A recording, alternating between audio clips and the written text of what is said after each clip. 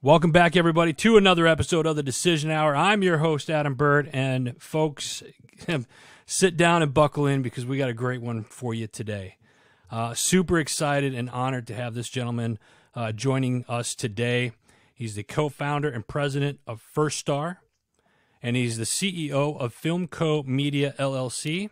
He is a producer, an educator, a serial pro-social entrepreneur, a media executive, and a philanthropist. In 1982, he co-founded the Starlight Children's Foundation.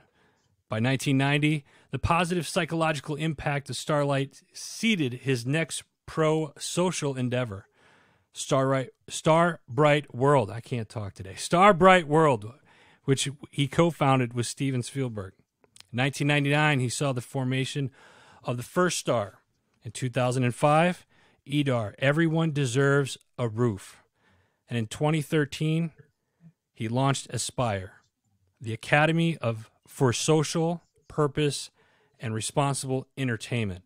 In the midst of all this, he's also produced 26 films, raised 4 kids, has been educated at Cambridge and Anderson School of Management at UCLA. He lives in Los Angeles with his wife, and he continues to fight every day for those that are less fortunate than us. Ladies and gentlemen, Mr. Peter Samuelson. Sir, how are you? So well, thank you, and happy to be with you. Well, I appreciate your time, sir. For those that don't know, if you could just dive in a little bit about yourself and really kind of what started you on this endeavor of all of these outstanding charities that you've started. Well, I would say that my first big pivot was at 15 years old. I had this teacher called Mr. Lund, and Mr. Lund said, "See me after school." And he said, if you worked about twice as hard, you could go to college, you could go to a really good university. And I said, "I'm sure I can't. No one in my entire family has ever been to university, not one." And he said, "Oh, well, then it'll be even better, won't it? Because you'll be the first one." So I did what he said. I got a full ride to Cambridge, which was a good thing because I wouldn't have been able to afford to go otherwise. And the second big pivot is that on the back of getting my master's there, I emigrated to America. So I'm part of this the huddled masses yearning to be free. Okay. And I thought that this thing called the American dream was terrific. So if I work hard, I can have a life and can earn money and, build a family and have a career and all those good things, all of which has come true. I think the part of the American dream that we don't often focus upon is that it gives you a crushing debt, an obligation to do well by America. Right. And I can absolutely say that, alongside making money and producing films and all the rest of it and running a company, my 5 nonprofits are entirely because I feel an obligation to the country that let me in to give back to that country and to apply a bit of whatever I know how to do. Identify a big social challenge and then, get off your derriere and do something about it. And that's what I've done. Starlight, Starbright, First Star, EDAR, Aspire. And it's unbelievable because going through the last several days and just looking at all these organizations, I want to start with Starlight here. Deliver happiness because happy kids heal faster. Talk a little bit about that. How did that start? What was the key component on that? You saw something and said, "Hey, let's do this." So I met a dying child. He was British. My cousin had met him, and she had foolhardy. She had asked him, "What would make you really happy, Sean?" And 11-year-old Sean said, "Oh, that's easy. I want to go to Disneyland." And like all other 11-year-old kids, she had no clue how to do that and phoned me. I already lived in America. And I said, "Well, we can't not do it. You promised him." Right. So we flew him and his mom to the United States. everyone moved into my apartment, the cousin, the mum, and the little boy. And we spent 2 weeks doing what you probably should not do with a dying child. We went on the beach. We took him not just to Disneyland, but Knott's Berry Farm. He went up in a helicopter, all sorts of amazing things. He went home, and a few weeks later, he passed away. It was very strange. In one sense, it was very sad because, he lived in my apartment, right, and we came to know each other.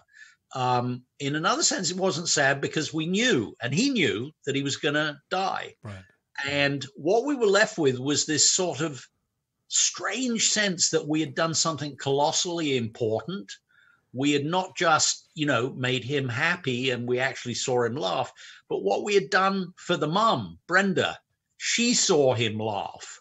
So her last memories of her kid were not sitting on the edge of a hospital bed and he stops breathing, but, him laughing on the teacups at Disneyland and all that kind of thing. So this went around in my mind, and I like doing things. Film producers are good at taking an idea and actually not just musing about it, but doing something to address it. Right. So I called a meeting after work, and I said to, 10 or 12 people, there must be other ill kids in hospitals, and maybe 2-3 times a year we could, ask them what would make them happy and then just do it. We didn't really have any other agenda. We started noticing that there would be occasions where the child's physical illness would seem to be affected by the wish. So like we'd say, Billy, you can't go to Disney World because Dr. Smith says, your T cell count is too low. And then people would be incredulous and say, oh, look, the T cell count rose. And we'd send Billy to Disney World, and that was grand. And then we would say, don't tell anybody. They'll think we're like, from Cuckoo Land. They'll think we're like Shirley MacLaine and laying pyramids and crystals. And so we would not talk about it. And then they invented an entire new field of medical research called psychoneuroimmunology. Right. And it's not rocket science. It Right. simply says the human mind and the human body interrelate to each other. A clinically depressed person has a suppressed immune system, and a person with a suppressed immune system is often, not always, but often clinically depressed. It's a circle. So actually, if you can make a seriously ill human happier, you are helping the doctors, not with all illnesses, but anything related to the immune system. You're giving them a helping hand. And that's the basis of Starlight. You're really kind of providing that positivity, the shining the light, the starlight, as you put it, the starlight into their lives to provide that positivity, even if it only makes them feel a little better, like you said, because obviously with all diseases and whatnot, it might not, but making somebody smile, it's amazing. Just putting a smile, especially on a child's face, that's priceless. We learned and have learned and continue to learn so much from the kids, and we've now broadened out. Starlight is this great big gigantic thing. It's a non-profit in the United States, Canada, Australia, and the UK. Somebody on staff went back in the accounting department, added up all the money we had ever raised in all of that, 35, 36 years.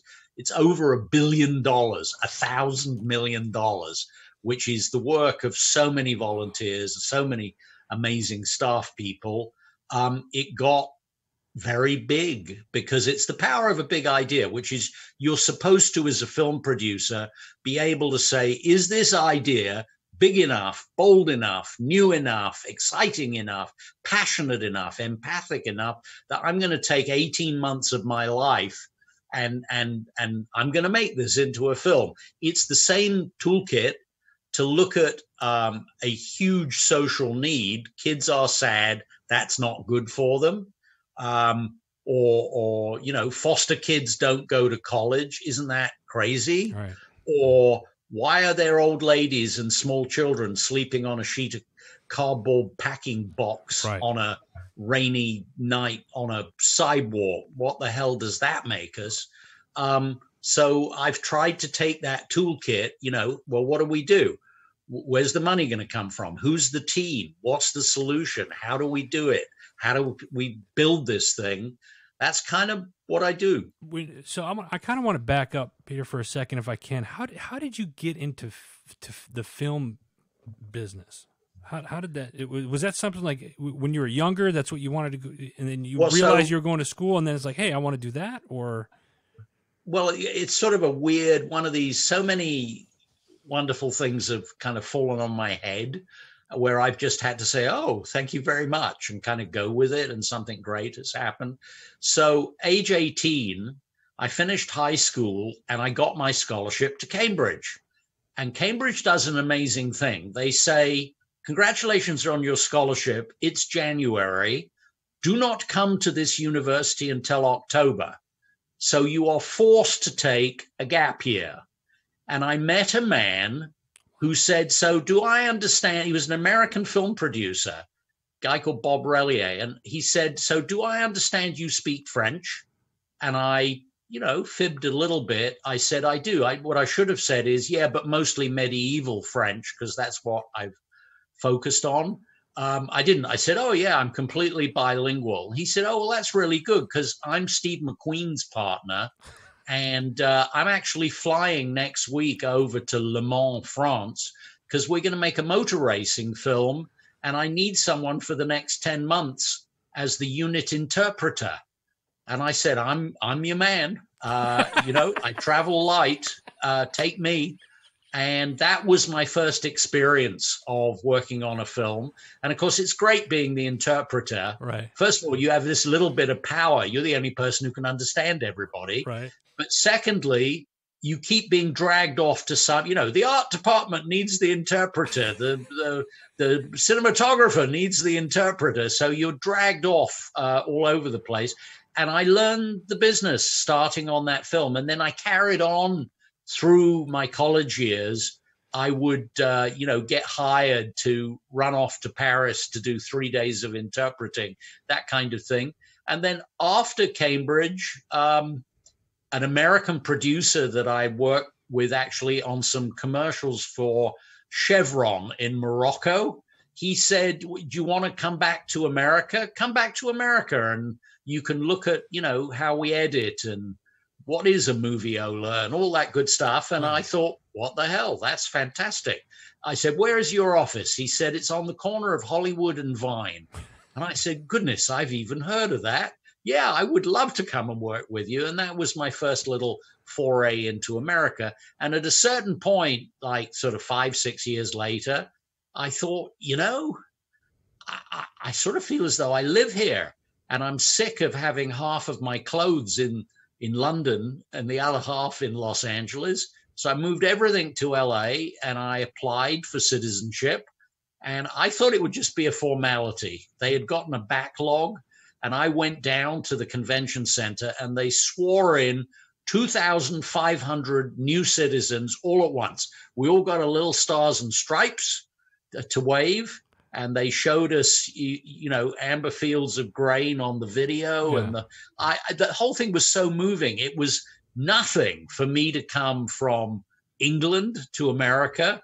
You know, you can argue they're both okay countries, but there were people who were weeping, who had escaped in shark-infested water in an inner tube and who had climbed over the Berlin Wall being shot at by the guards. And I sort of felt this American dream thing, this American experiment that we have that's, you know, 200 and odd years old. It's remarkable. It's the best there is. Everybody throws rocks at our country, and unfortunately, we throw rocks at each other too often, but it is by far the best that there is.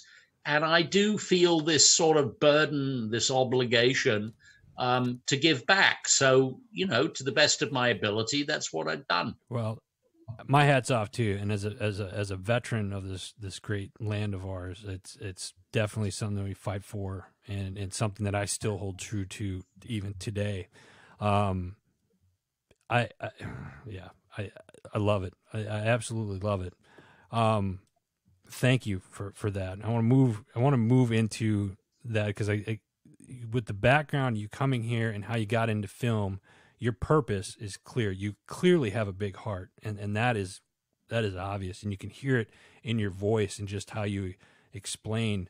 And we've only gone over one of the organizations so far. I want to move it next into Starbright World. Excuse me, Starbright World with a gentleman by the name of Steven Spielberg. How did that transpire? So somebody got me a meeting with Steven. Okay. And, everything is done to make you frightened as you're going in.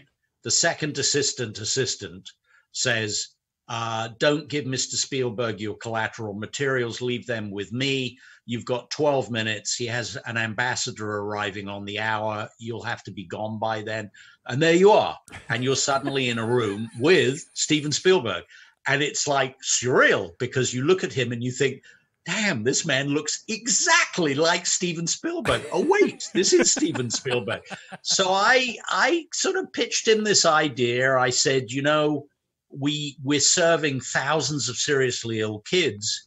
And I kind of think we could link them together. When they're immunosuppressed, they are, snatched away from their families, and they're, in an airtight, positive airflow room, and they can't be touched by anybody, and they get damn lonely. And, there's this new thing called the internet. I think we could link them together. And he said, well, of course we should do that.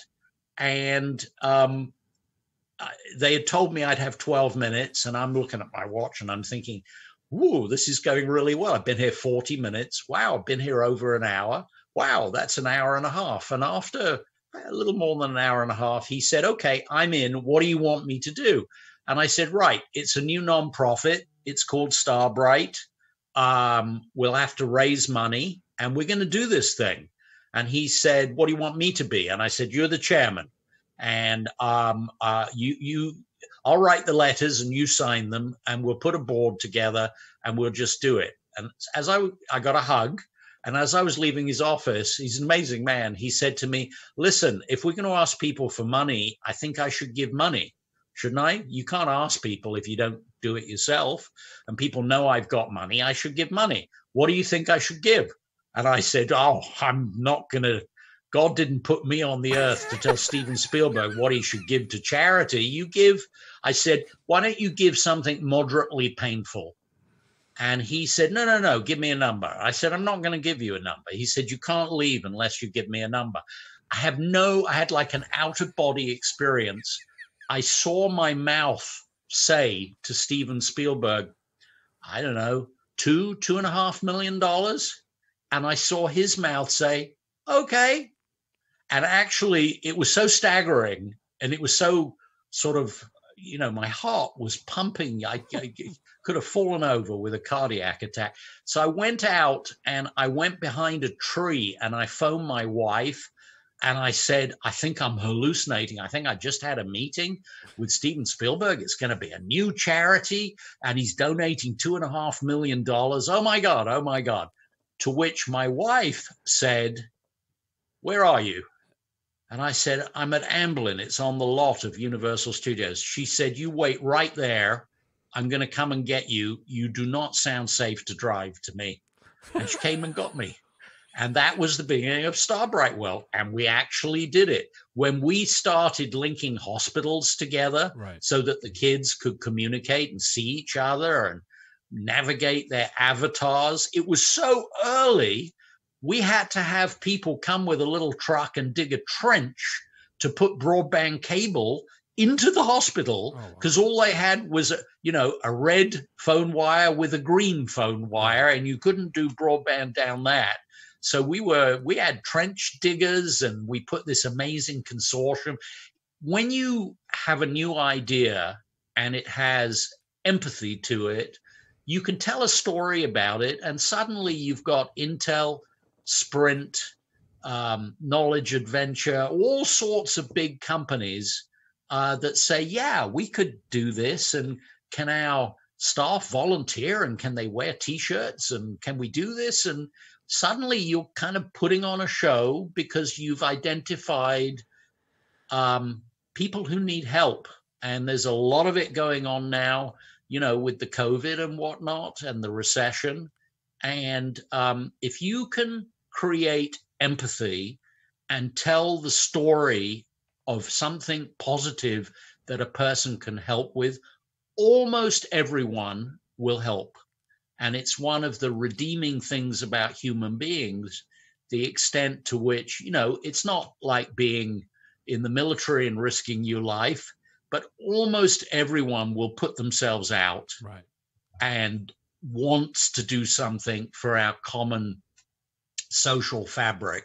And even though, our country has been torn apart and everything's, all the politicians yell at each other and so forth, the actual people of this country all volunteer together. right. Volunteering is where people leave their politics outside in the car and come in and pack food baskets or whatever it is. I'd like to see more of the media focusing on the positive stories that are out there, as opposed to the, I'll say, not so positive stories that are being told. Yeah, absolutely. Yeah. And there is so much that is positive, and it is the stuff that we have in common. And right. That's the missed trick. Right. Is if you would talk about the positive stuff, it's where people come together. Yeah. And we need more of that, instead of which, it's completely mad. What we have different television channels depending on what people vote for, and you don't hear from the other one, and nobody listens to each other. We need more volunteering, because that's where everybody stands there and packs those food packets or whatever it may be. There are no political people in working for dying children in Starlight. There are only people who are trying to help dying children. Right. It'd be amazing that if people just put the politics aside and come together, like you're saying, to volunteer, how much better this world would be as a whole right now. Yeah. Right. Well, you're absolutely right. And, I try and do my bit. All of my nonprofits are, nonpartisan, bipartisan, right. That they, I could care less. If somebody wants to help the homeless, let's help the homeless. Leave your politics and somewhere else. I think that's good, because you have an organization that ties in with the homeless, and we're going to get to that one in just a second. There's two more that I just want to very briefly touch on. I want the First Star and Aspire real quick. Let's start with the First Star. Tell us a little bit about that one, how that started.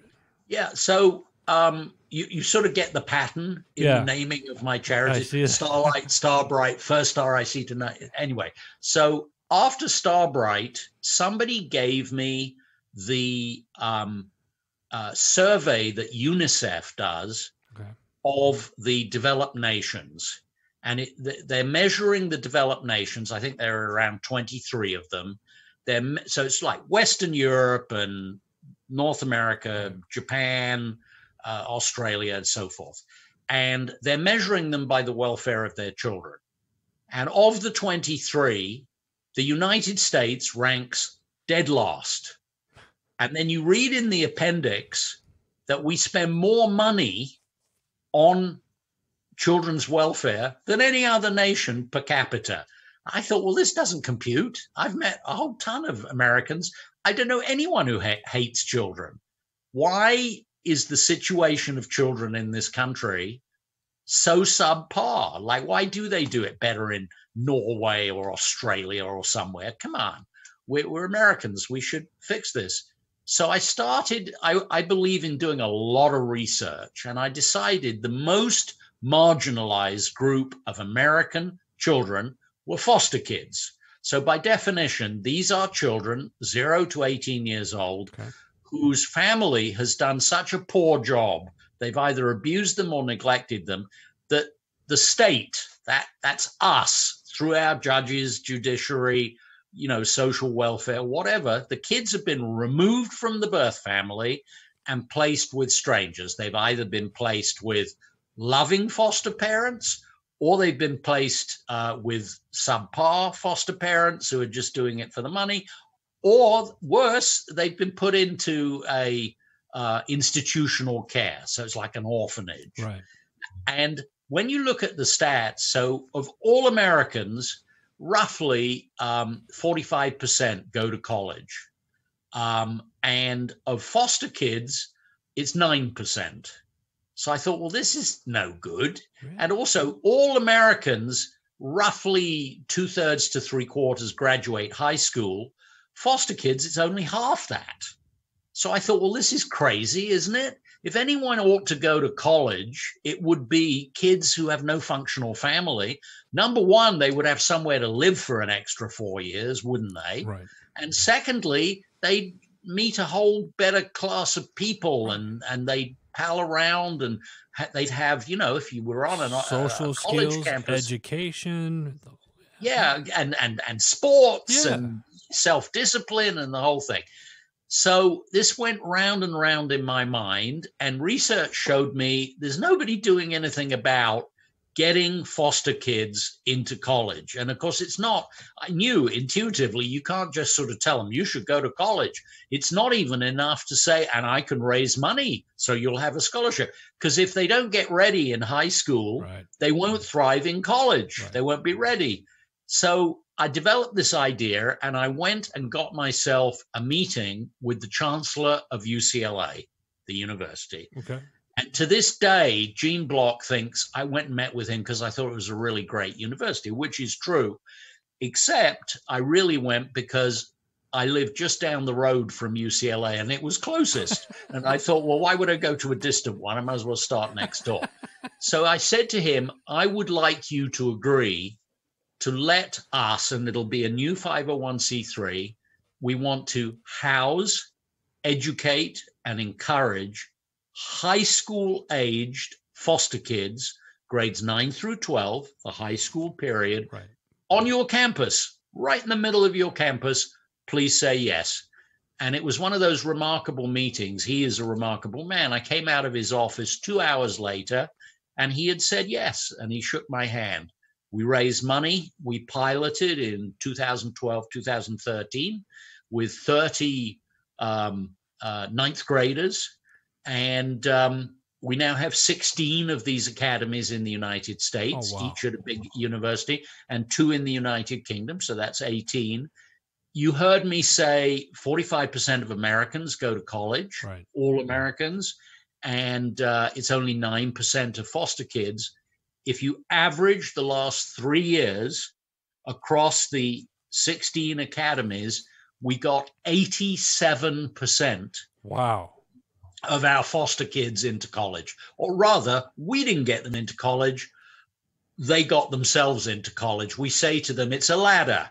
If you fall off the ladder during high school, we're going to put you back on the ladder. But in the end, you're the only one who's going to move your feet up the rungs. And when you get to the top, then there's another ladder that's called use the 4 years of college, learn a skill, learn a profession, so that you can get a great job after college. The 87% is about 50-50 between those who go to 4 years to get a bachelor's at a university and those who go to community college, 2-year course to get an associate's. So that's what First Star is. It's beautiful just how these all, it gives me goosebumps and just hearing that. And as a registered high school teacher, that was the biggest thing. I just seeing kids that were going in and out of the system. And I dealt with the troubled kids because I was the in-school suspension teacher. They're good kids. They just either didn't have discipline at home or nobody was listening to them, or they slipped through the cracks and they didn't think they were going to go anywhere. And it was pull them aside, give them that confidence that they need, because they're, and the fact that that's what you guys are doing is amazing. I want to talk about Aspire real quick. Academy for Social Purpose and responsible entertainment. What I see responsible entertainment that really jumps out at me. What does that mean? So I realized that the only undergraduates in a university who get taught videography are in the film school. Okay. You're either a film major and you learn how to make a little film, Yeah. or you're an engineer or a dancer or an English lit major or a, pre-med, and you don't learn generally how to make a little film. But I thought to myself, young people are so socially ambitious. They would like to make the world a better place. We teach them how to make a PowerPoint, how to maybe write a, Microsoft Word article. Why are we not teaching them to make a little film? It's so much more powerful than a PowerPoint, and it's a teachable skill. Right. I've taught it, and I was teaching it to the foster kids in First Star. So I thought, let me go back to UCLA and ask them if we can pilot. Let's open up a filmmaking program where we will not teach it in the film school, and we will not admit film students. They're already getting it, and then some. But let's teach it to those engineers and architects and, all these other categories of undergraduates. Let's teach them how to make a film to pursue and persuade and raise money with and bring people on board and put their team, their crew together. Let's teach them how to do that. How do you write it? How do you shoot it? And how do you edit it? And then what do you do with it? So it has a great deal to do with social media and so forth. Okay. Aspire has branched into all sorts of other areas now. But primarily that's it. It's using media as a teachable skill to make the world a better place. Love it. And it's so needed nowadays, especially with all of these social media platforms, different platforms that are out there. So it's so needed. All right, this is the next one I want to talk about, and this is the one that really kind of was very eye-opening to me. Everyone deserves a roof. This is looking at it. I'm on the website right now, and if you don't get choked up looking at this, folks, then I question just how human you are. Honest, it's at first it's kind of sad to see, but then you see what this organization is doing, and it warms your heart. So what is this organization? Everyone deserves a roof. What does that mean, and what are you providing? So where it comes from is this. I realized I was scared of homeless people in the street. Okay. Like I come out of a restaurant or a cafe or something, and suddenly, there's some guy who's bigger than me, and he's like in my face, and he's got his hand out, and, what do I do? And is this safe? And so on and so forth. And I was not proud of being scared of people who, by definition, clearly didn't have two nickels to rub together. So I forced myself to interview 65 homeless people. I went out on the weekends on my bicycle, and I would go up to a homeless person found randomly on the street, and I would say, "Hi, my name's Peter. Can I ask you some questions?" They all said yes, and it was a complete eye-opener. I thought, first of all, they're all guys. They're not all guys. They're 45% female in the census, homeless folk. Secondly, I thought most of them will be mentally ill. Wrong. It's about 15% are mentally ill. The others are just having a tough life, the 85%. Then I thought they're all going to be adults. I'd never seen previously a homeless child. I thought, well, if a child was homeless, surely Child Protective Services, DCFS, whoever, they'd pick them up. No, they don't. The fact of being homeless is not a reason for a parent to lose custody of their child. And maybe that's the right thing. I mean, if they're being neglected, they would do something. Right. But if it's a mom who was a single mom and was a waitress, and now with COVID, the restaurant closed, and suddenly she's destitute with a kid, what is she supposed to do? And that child is definitively homeless. The epiphany for me, the moment, of empathy in the end was an old lady. I said, and I always ask two questions. Where do you get money? And where do you go to sleep at night? When I asked this old lady, where do you go and sleep at night? She said, come, I'll show you. And she took me kind of by the sleeve and led me onto the Caltrans land next to the 405 freeway. And there was the biggest cardboard box you ever saw in your life. And it had been raining and it was disgusting. And it had a piece of blue plastic over part of the top, but not the whole top. And it was damp and smelly. And she said, this is where I sleep. And I looked at her and I thought, this is a woman in her 60s or 70s, sleeping in a cardboard box. On the side of the box, it said Sub-Zero. And I thought, well, I'll be damned. I have a Sub-Zero refrigerator. This old lady got the cardboard box that the refrigerators come in. What is wrong with this picture? You know, we're a wealthy, even with all the recession and COVID and this and that, we're a wealthy nation. We're not, you know, this is not some, destitute nation. And yet we have people who can't afford a roof. Right. So my first thought was, well, I know how to raise money. I'll build a hostel or homeless shelter with 100 beds. So I got an architect, I got a space planner, I got a budgeter. Turns out to build a building with 100 beds is $5 million in LA. So I said, oh, so 100 beds, $5 million, take 2 zeros off of 5 million. $50,000 per bed that you generate. And I had a look and I saw, there's at least, this is before COVID, 60,000 homeless folk who are unhoused in the county of LA. 60,000 times 50,000 is $3 billion. I have no idea how you raise $3 billion. And there will never be, taxpayer will or political will to spend $3 billion on a bunch of homeless people to get them apartments or hostels. Right. So I thought, okay, well, one of the things you learn as a film producer is you never give up. Right. You're always trying. The door was locked, go around the back, see if it's open. So I thought, I wonder what is the absolute best we could do with $600 a head. I'm sure it won't be as good as a nice fluffy bed in a building, but maybe it would be a whole heck of a lot better than a damp cardboard box on a rainy night. Okay.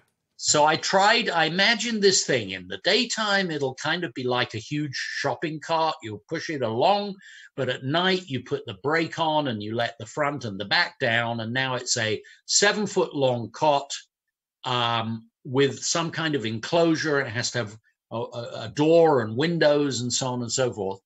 And I have the spatial design skills of a newt. I couldn't draw this thing to save my life.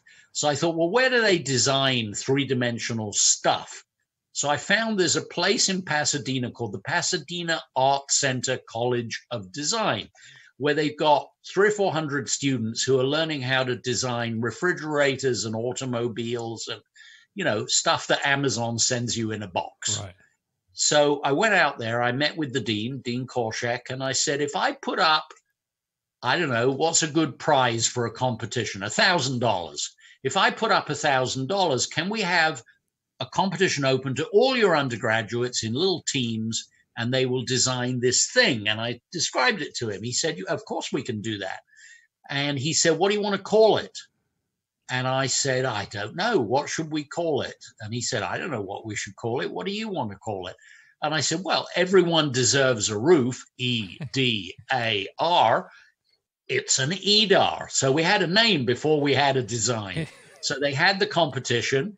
I've been working with the designer who won the prize ever since, Eric Lindemann. We got a fabrication. He built it out of cardboard like an 1/8 size, or is it a 6? It's called a maquette. Yeah, right. It's like a little thing made out of cardboard, but it folded up and unfolded. So we took that to a fabrication shop where they make most of Los Angeles shopping carts. And we said, build a life-size one of these out of metal. We went through 8 prototypes. We got a canvas shop. We got the mattresses made, and we tested them. We threw them down a flight of stairs. We pointed fire hoses at them, and we got it right.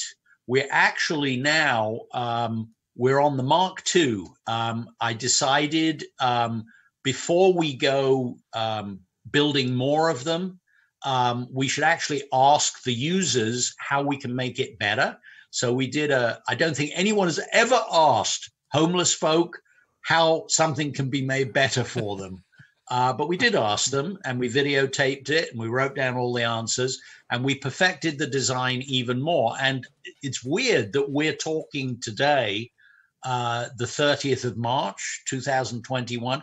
Today, we have the first 78 off the production line of the Mark II EDARs. It's 1:45 in the afternoon here. I haven't spoken to the warehouse, but allegedly, and I'm knocking on wood here, they should have received the 78 on a 40-foot container truck at 10:30 this morning. God knows if they got them. Was the loading dock higher or lower than the back of the truck?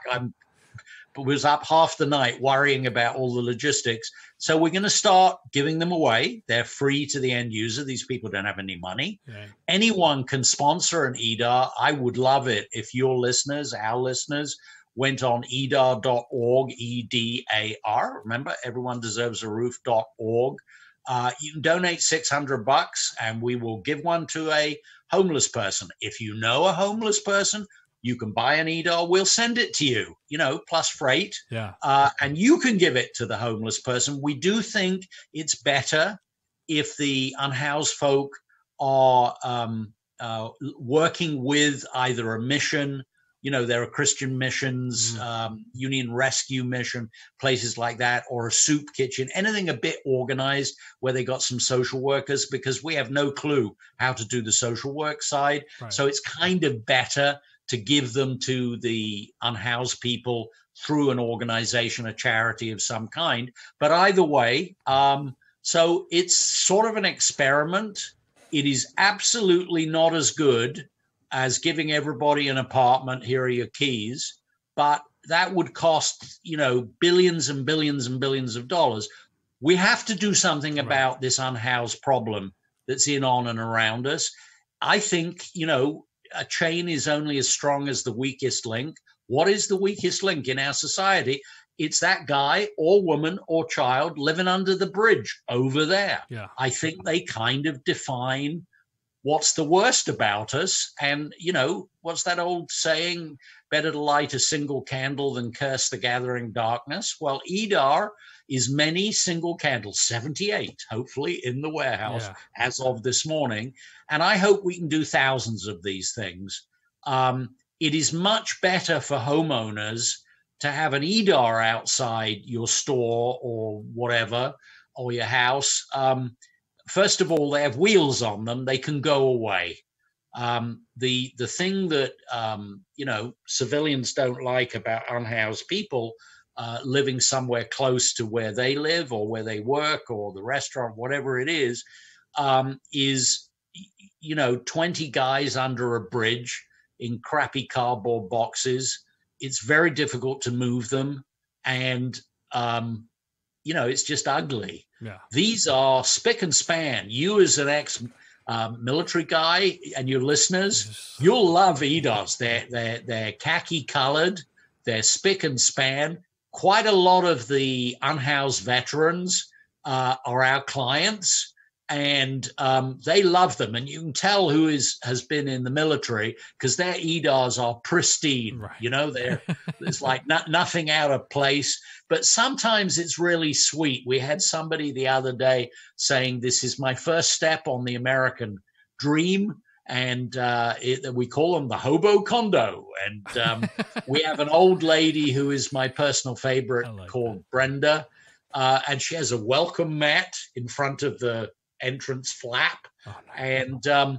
And they're very mobile. We say to the people, if anyone yells at you, whether it's law enforcement or a neighbor, whatever, apologize. It folds up into the day mode in like 20 seconds. Just apologize as you're walking away, go find somewhere else. Yeah. So I think it's not on a scale of 10.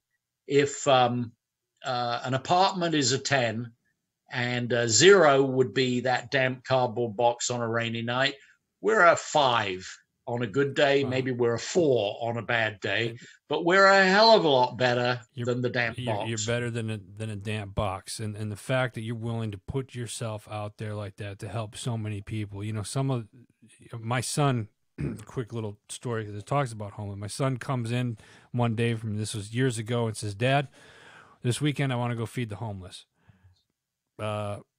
Okay, just ran up. So we made peanut butter jelly sandwiches. We took a bunch of water out, and on that weekend we walked. This was downtown Phoenix, Arizona, and it was 110 degrees outside. And we walked out and we handed out several cases of water. This would have been great for a lot of those people, especially if you're out in the desert and whatnot. So, folks, you're already listening to the show. edar.org.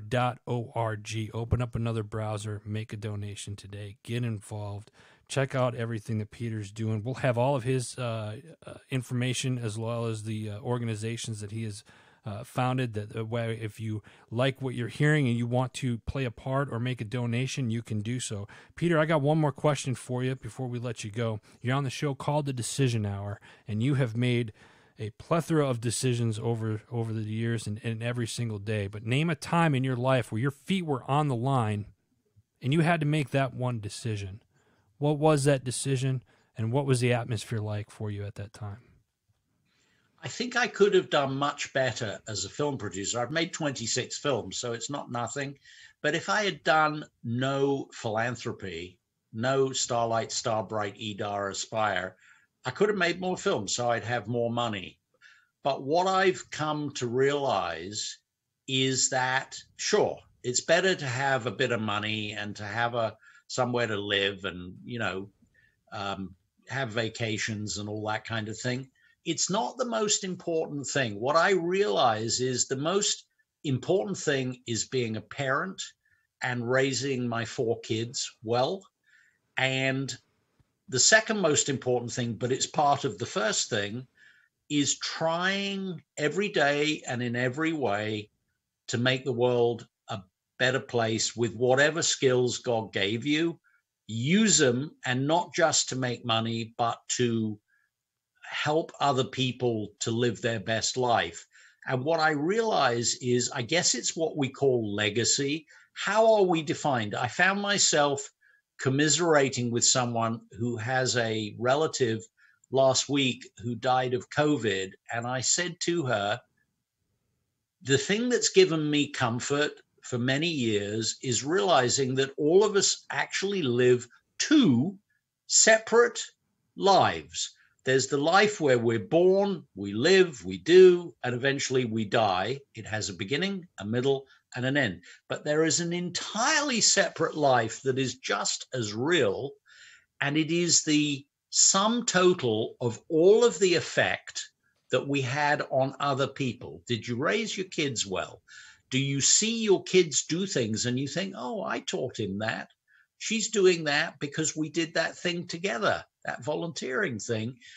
If you cherish the effect that you have on other people through charity, through, in your case, teaching, through the way you raise your kids, through any kind of nonprofit volunteering, whatever it is at the church, that is a whole life. And the interesting thing about it is it never ends, because you lifted up people, those people lifted up other people, because that's part of what you taught them. And in the end, it's a huge impact that you've had on the world, and it never ends. Your first life can die. You can die. That's the end of you. Everybody's sad. But then they look around them, hopefully in the memorial service, and they think, damn, there's an awful lot of people that have benefited, and I'm one of them. And look at all these other people, and they're all living lives that are a little bit better because this person lived. I think that second life is very, very important. And I think if we all did it a little bit every day, I think our world would be better. And that would be a very good thing. God bless you, Peter. Thank you so much for taking time out of your day. And that was an amazing and incredible decision hour moment. Thank you very much. Folks, that's all the time that we have today. We're going to make sure we get all this Peter's information out there. Make sure you check out our parent network, Heroes Media Group. If you're looking to become part of the HMG family, go to heroesmediagroup.com. Until next time, you've been listening to The Decision Hour.